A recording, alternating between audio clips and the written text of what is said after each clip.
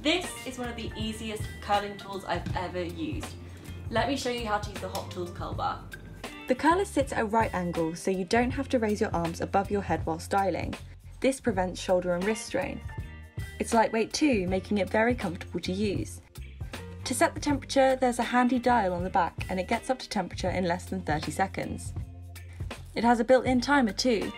You can set it to anywhere between 1 and 10 seconds, removing the need to count altogether and helping you to achieve even curls every time.